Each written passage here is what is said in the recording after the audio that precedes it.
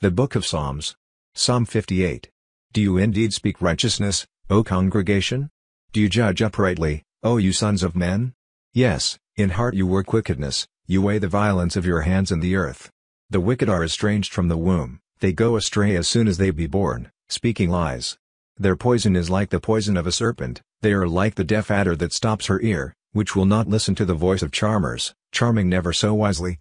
Break their teeth, O God, in their mouth, break out the great teeth of the young lions, O Lord. Let them melt away as waters which run continually. When he bends his bow to shoot his arrows, let them be as cut in pieces.